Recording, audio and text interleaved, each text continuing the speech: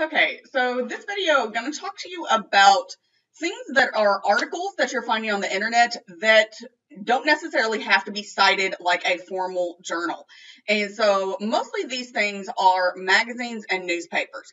So if you are looking at print copies of a magazine, could be something like Time, The New Yorker, Scientific American, Psychology Today, or other things that you might read on your own, Sports Illustrated, Cosmopolitan, Glamour, Vogue, something like that, that you're looking at the paper copies of it. These are things that will typically have a volume and issue number attached to each issue, as well as page numbers. Newspapers, looking at print copies, do have page numbers, and so if you're citing from that, you do need to include that volume and issue and page number information for magazines and newspapers, just like you would for scholarly journals. Even if you're pulling these electronically out of library resources, so you can find popular magazines and major newspapers in a lot of our library databases. If you're pulling it that way, they often have that bibliographic data of volume, issue, and page number. However, you can find a lot of these type of information freely off of the magazine or newspaper's website. So showing you some examples of magazines and newspapers that would be perfectly acceptable for research and for using in research papers, but you're not going to cite them like a journal article as much because you're not getting that volume and issue. So newspapers are a good example of this. A lot of articles that are on newspaper websites, so like this one we're looking at, the New York Times, they are copies of the article that came out in the print edition that day, but you're also getting a lot of things off of these websites, particularly breaking news, like this article, opinion and editorials, discussions around smaller kind of subject areas that are solely published online. I know one of our political science professors in the past year wanted to use some articles from the Washington Post. These were things we couldn't get through our subscription with the library databases because they were only published on the Washington Post website.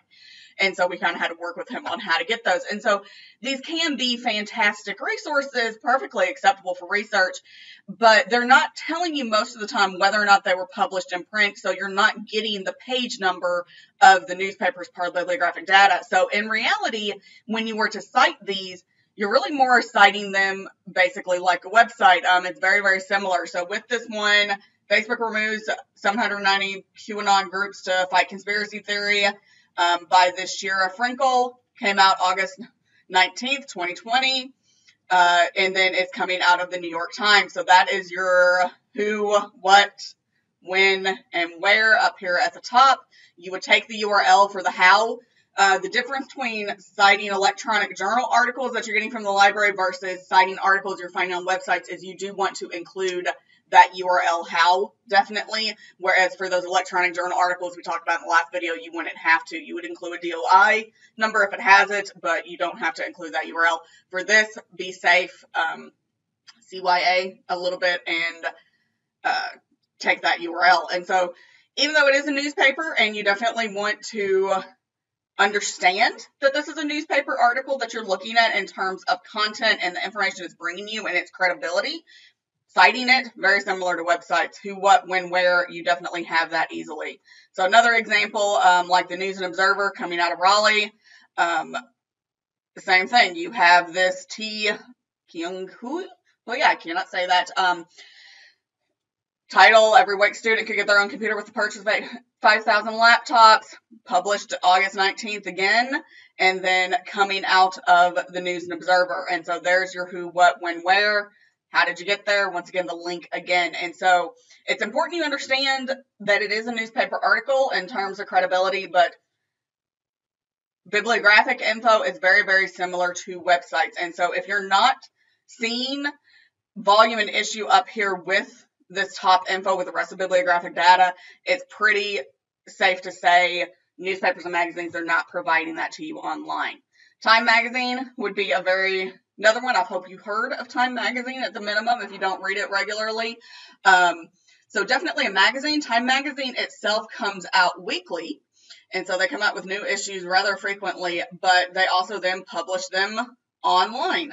And so you're getting this article by Katie Riley, August 18th, 2020. Arizona teachers waited to stick out over coronavirus concerns and organizers say other school districts could be next.